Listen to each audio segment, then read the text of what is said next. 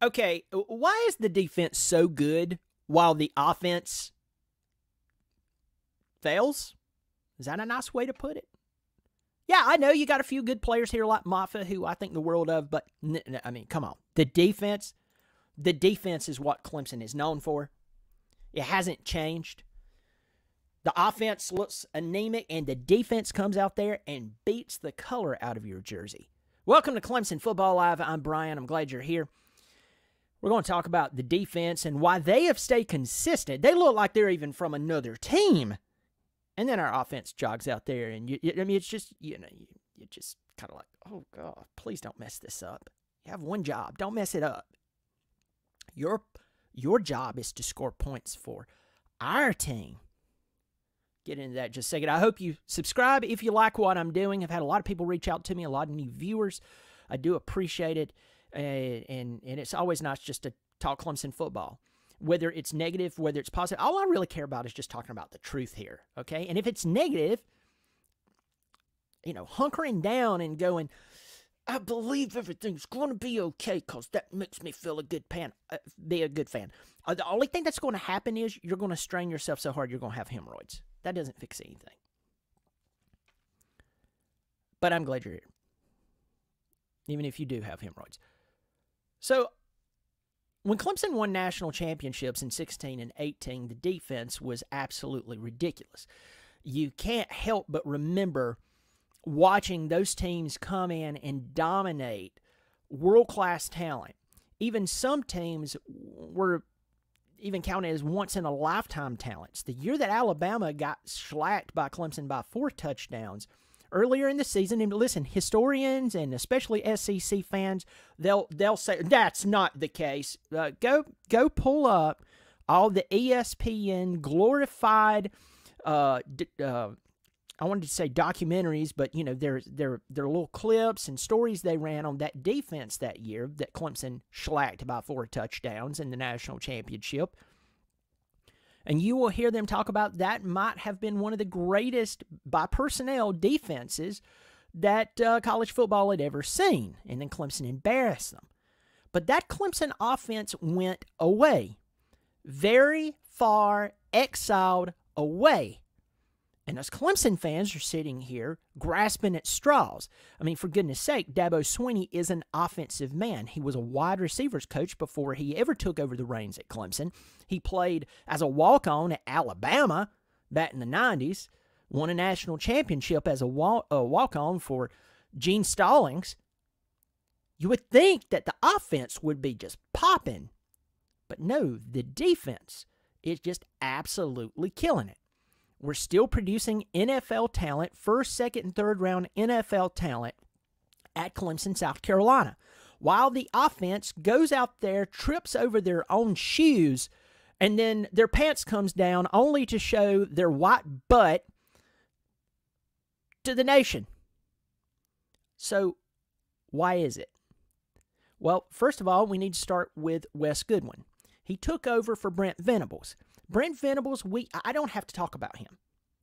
You could easily say he's one of the, if not the best position coach to ever coach at Clemson. In fact, I'll go that far to say he was. I say position coordinators is really what I mean to say. And if you want to talk about X's and O's, he probably is the best coach to ever coach at Clemson. But he threw the keys to the car to Wes Goodwin. Now let's pause there. A lot of people, when they take over for a coordinator, especially the man, at first, they can kind of fake it, but they eventually run the car off the road. That was running so well, they mess it up. Now, I will tell you this, I've had very little criticism of Wes Goodwin over the past few years that he's been running things. I will tell you also that I did come down pretty hard on Wes Goodwin during the Florida State game. He was blitzing almost every play, and it was, drum roll please, working.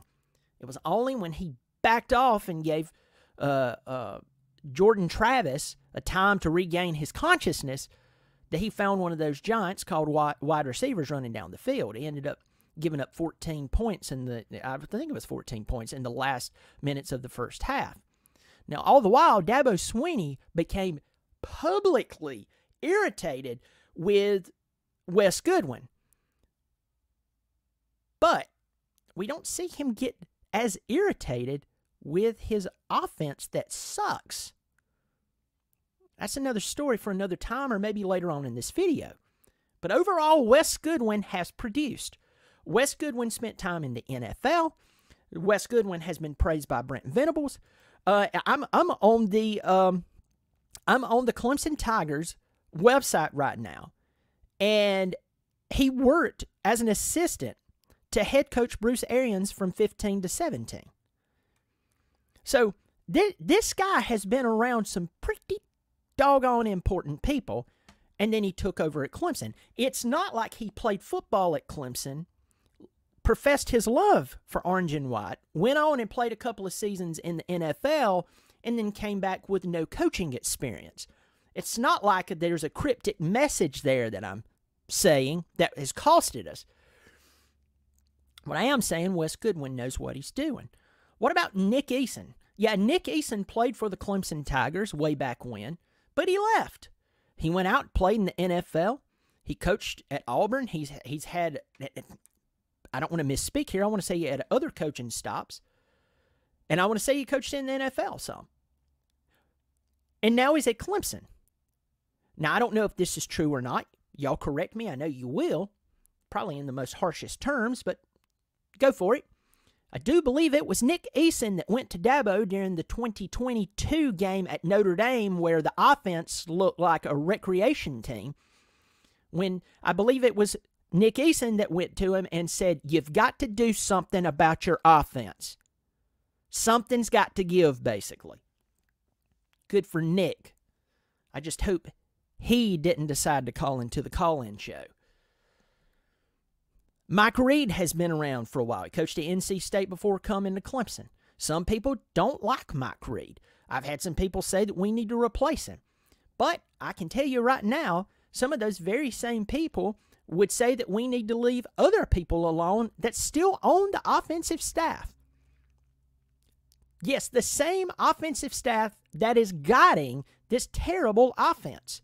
Now, pause there. When I talk about terrible offense, I am not blaming guys like Maffa, Brennan Stool, or even Cade for that. See, these guys can only go as far as their leadership can take them. Yeah, there's a certain level that a player has to own of what they're supposed to do and their preparation and the decisions they make when they're out there. But if your leadership cannot challenge you properly, good luck. You better be good at self-developing. But the defense is still coming out there recruiting 4- and 5-star players and even developing 2- and 3-stars to go out there and absolutely lay the hammer down.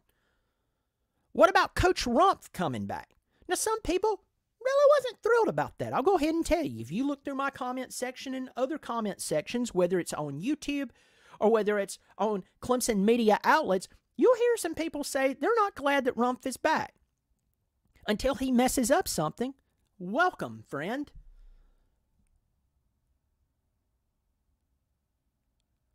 Of course, Wes Goodwin is the linebackers coach as well. They haven't done too shabby. You haven't seen them fall off. You don't see them falling apart. Why is the defense so flippin' good? Why has the transfer portal not affected the defense? Because oh, God, this is a moment. This is the airing of the grievances. Y'all just, I'm having an episode here. Maybe too much caffeine this morning. I've already been on 2 calls this morning, so it's just I've got a break, and then I've got another call here in a couple hours. So here we go. Lord help me. I saw, and I might do a video on this, where someone who's very, very well known in the community of sports, and they are backed by a massive network. They make a lot of money doing this, and hey, good for them. I'm totally fine with that. I have a hair that's just absolutely driving me crazy. Talk about Dabo Swinney, and will he finally dive into the transfer portal? The transfer portal is not Dabo Swinney's problem, sir. His problem is that he went out and hired a bunch of people who drove through Clemson one time who said they love Clemson and hire them as coaches on his offensive coaching staff. A great proving of what I just said is the defense. Has the transfer portal affected Clemson's defense? No. If the transfer portal was just the great undermining, the ingrown toenail in Clemson football, why? Okay, it wouldn't have only affected the offense, it would have affected the defense too.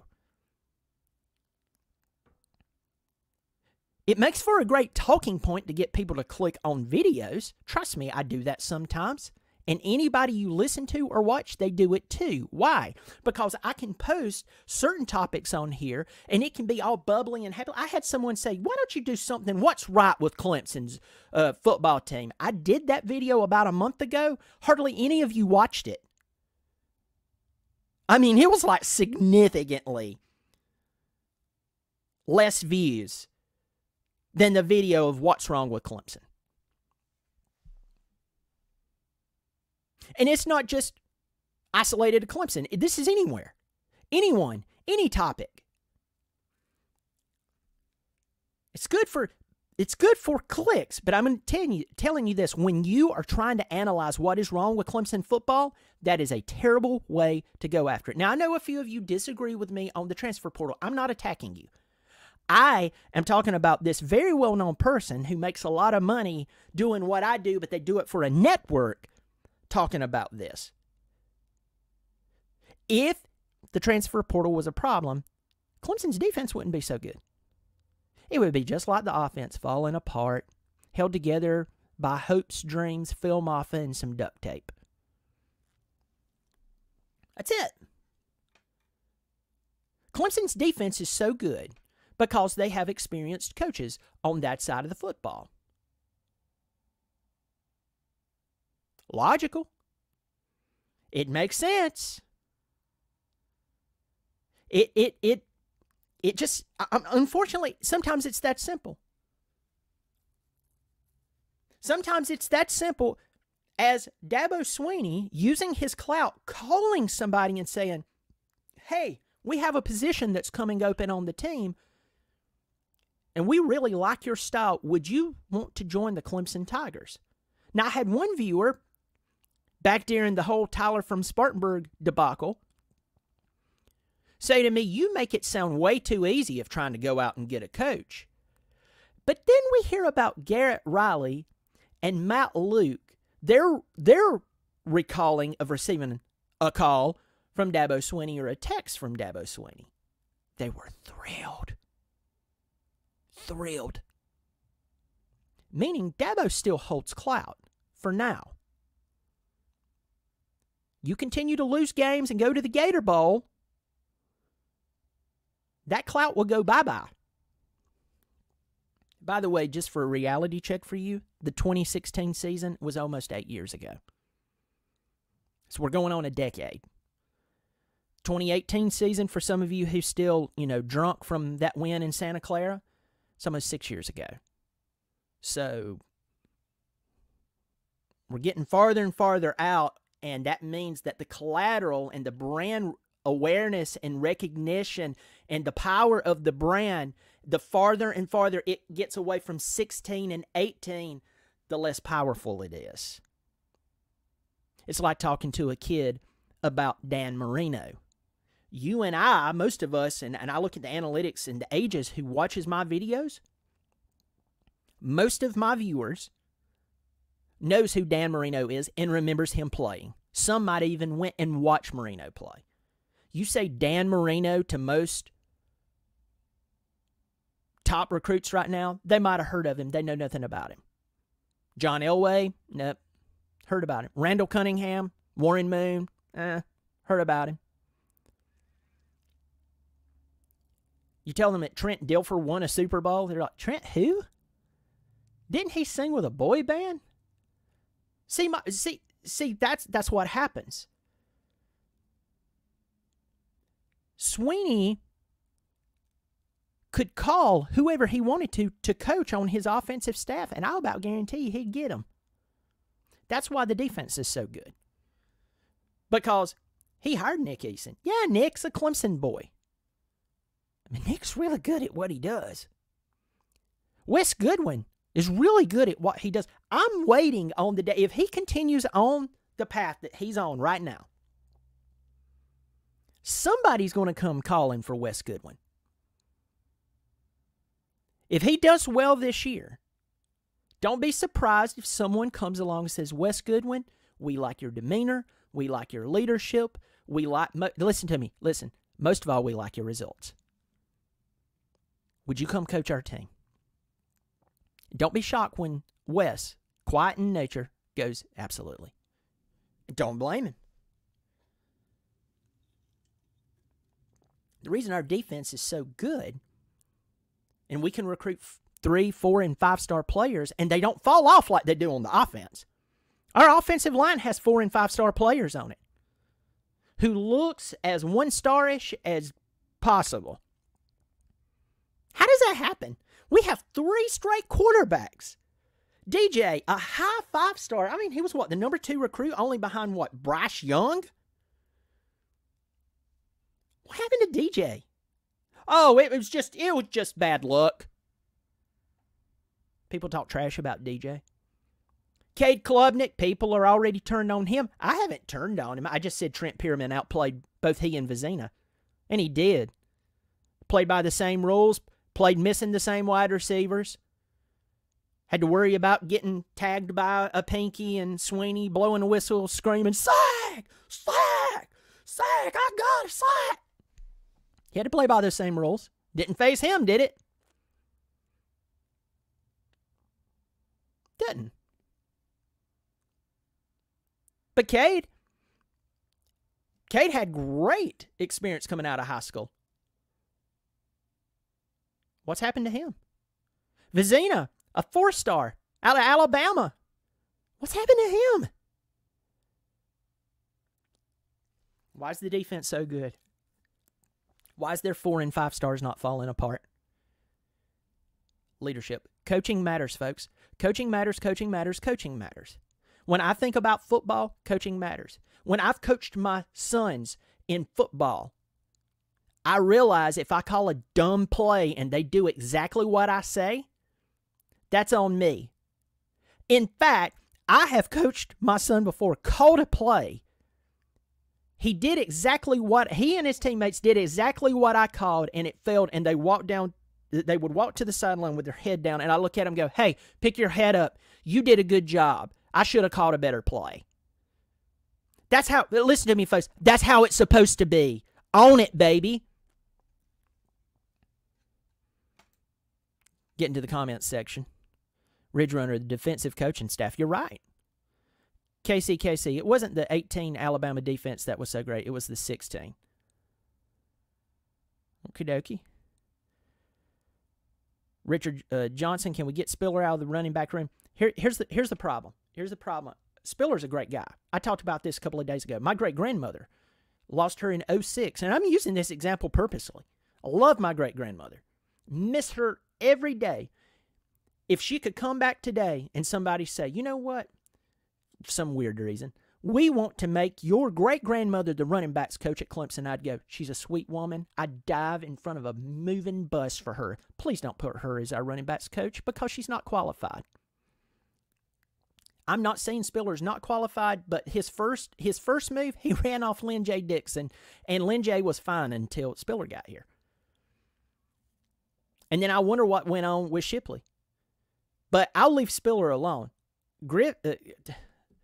Tyler Grisham, living on borrowed time. John Dry, support y'all getting out of the ACC.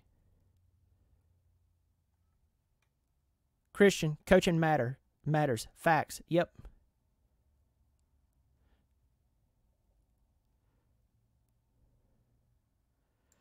Richard, great point, Richard.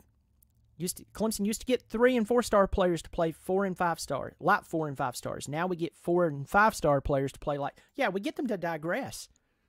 And I'll tell you, you're going to get a scarlet letter on your back to where people says, hey, you want to go play quarterback at Clemson? Look what happened to DJ. Look what happened to Klubnik. Look what happened to Look what happened to Vizina. You really want to go play there? Why is Pierman so good? Well, his dad has been in football his entire flipping life, has been with Clemson his entire flipping life, other than what Alabama? Trent Pierman is eats, sleeps, breathes football whether he wants to or not. There's probably some type of football drill he has to run just to go take a dump. So that's the reason he looks like he knows what he's doing, because he does whether he wants to or not.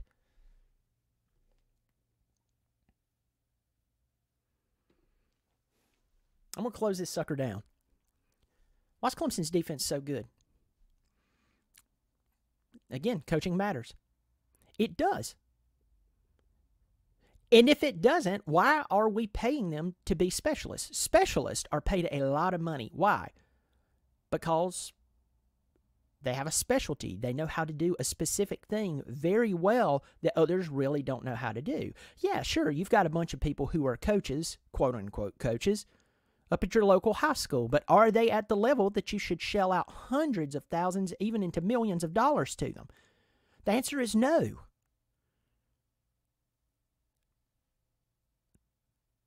So if there's no specialty there, why are they being paid so much?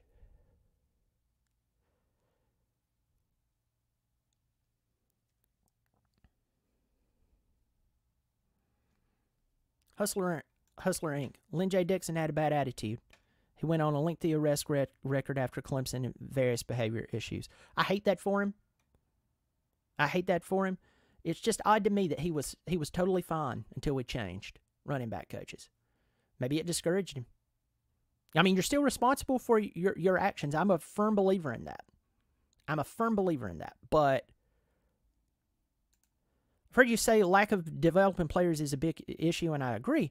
Do you feel some of the coaches have lost their hunger for the game, or they just aren't that good? That's a great question. I believe in the years, everybody, when you talk about Tony Elliott, people sit up straight.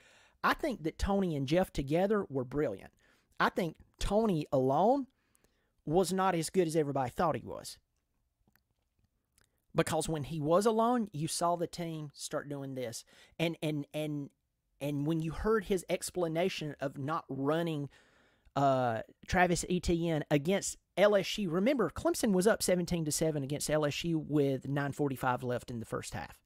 So it wasn't like LSU came in there and was just beating the brakes off of them. Remember Tony saying, "Oh yeah, we forsook the run." How do you forsake the run with Travis Etienne? It's a 1-2 punch. And then you saw. I'm just telling you, I think that Elliott and Scott were great together. Apart, I'll leave Scott out of that because South Florida is a tough job. Virginia's a tough job, so I'm going to be careful what I say about Tony. But I think there was a level of maybe complacency that set in. To answer your initial question, using that as a template and the way that I'm analyzing this, it's a lack of experience first. And second, I believe some of the experienced guys before they moved on, I really believe that they became complacent and they read their own newspaper writings. We're great. We're awesome. This says it. Oh, look at those trophies. They're awesome. They're wonderful. I love Sweeney and I appreciate what he's done, but the man can't stop talking about how many players he graduated with sociology and criminology degrees. I mean, that's great and stuff, but used to the deal was you had to be a good player who took your education seriously, who, I wish I had a third hand, who also was a really good football player. And now, because the football play on the offensive side is not what it was, now we're just going to focus on how many players we've graduated and that they're good people. And if you complain, well, then all of a sudden, you're a terrible person. You're an awful person who has poor priorities, and you're a brat, and you're spoiled. And Clemson, that's where we're at in that philosophy.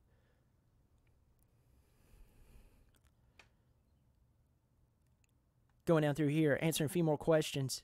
Hopefully, I can answer some of these questions. I feel we may have just struck out on some of these offensive linemen. They may hustle, not have it if it's terrible this year under Matt Luke. I'm not blaming him. I don't blame Matt Luke because he's having to retrain reaction time. A lot of people don't want to accept this. Reaction time is a big deal for practicing and running.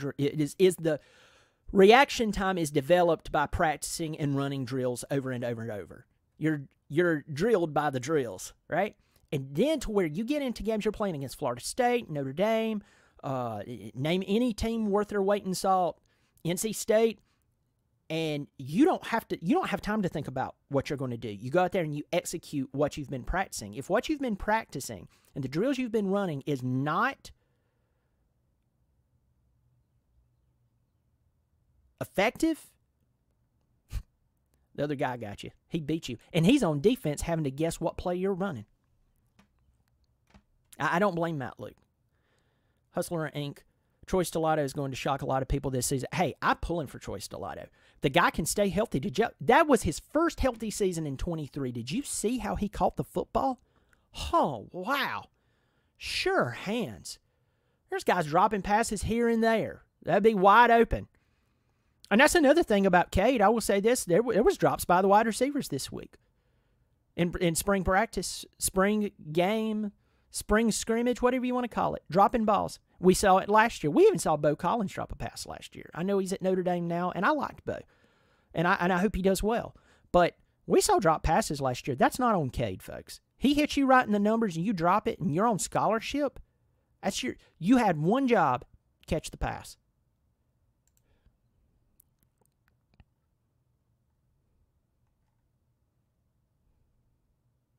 David Wood, we had great play design with Scott. A lot of people forgets that he was very good at designing plays.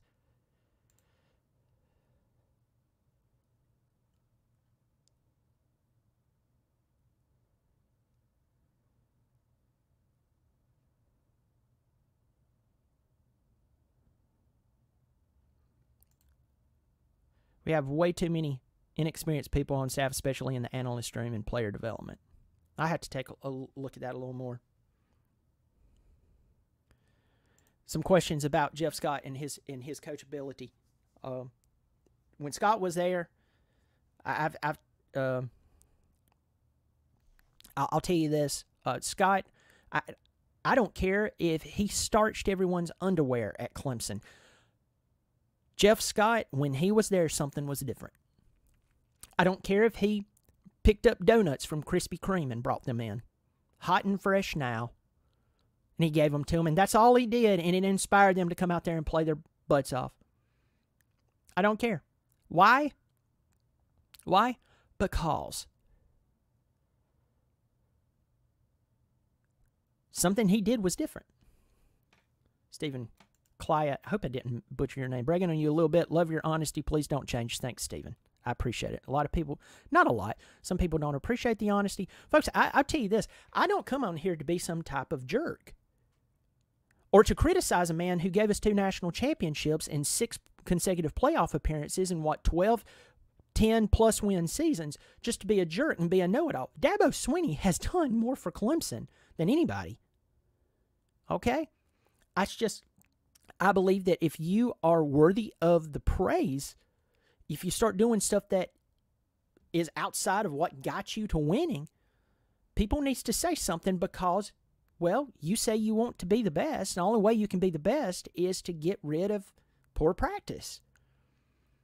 And I've heard people who I even respect and like say Dabo Swinney can hire whoever he wants and basically can do whatever he wants. Well, folks, I'm going to start to bring this to a close. I see there's 53 of you in here. I hope you leave a comment.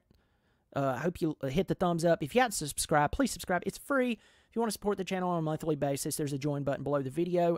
People on Apple iPhones, for some reason, you won't see it. But it's there, $3 or $5 per month. You let me know.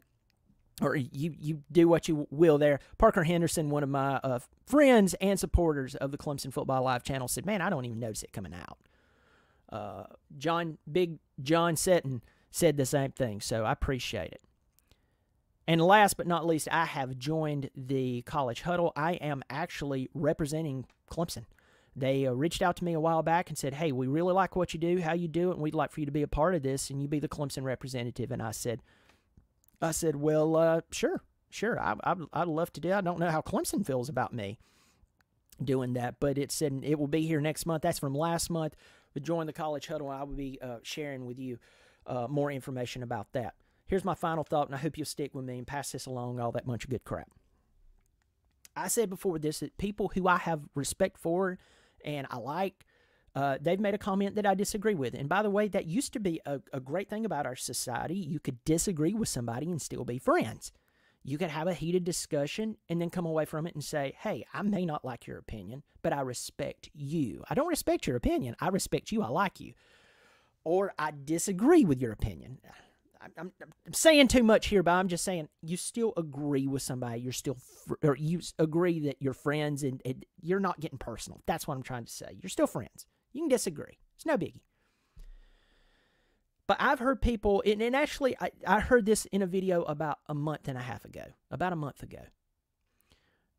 Someone who I respect said Dabo Swinney can hire whoever he wants and basically can do whatever he wants. Well, folks, I can tell you from my years of being, I'm a musician first and foremost. I play here and there, but I used to pursue it heavily. And I can tell you just a little insight on me. I used to work with brilliant people who's played on massive projects. And those people, their regimen, their practice regimen, the way that they worked, and they're successful and made a lot of money from it. They couldn't come and go as they pleased. No matter how successful they became, they realized there is a specific set of rules and strategy that you have to follow to continue to be successful.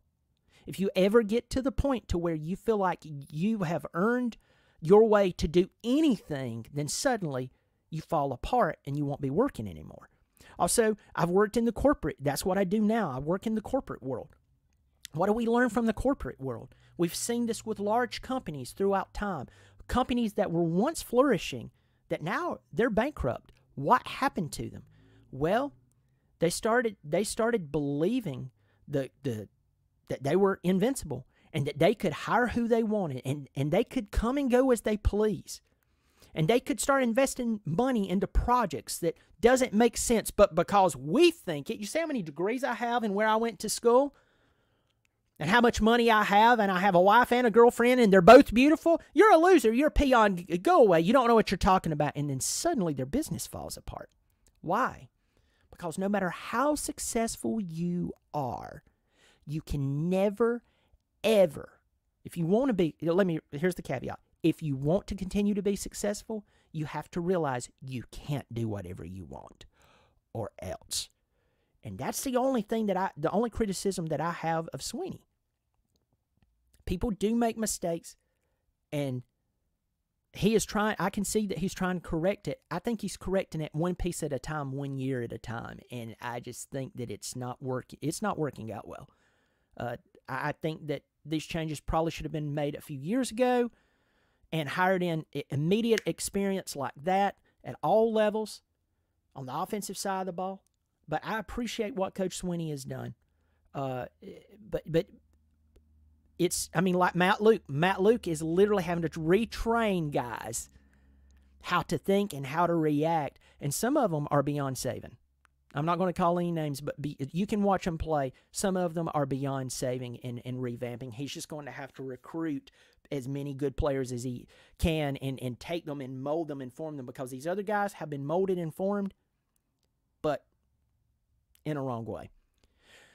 Let me know what you think. Leave your comments below. Trust me, I know you'll tell me exactly what you think. I look forward to seeing you next time. As always, go Tigers.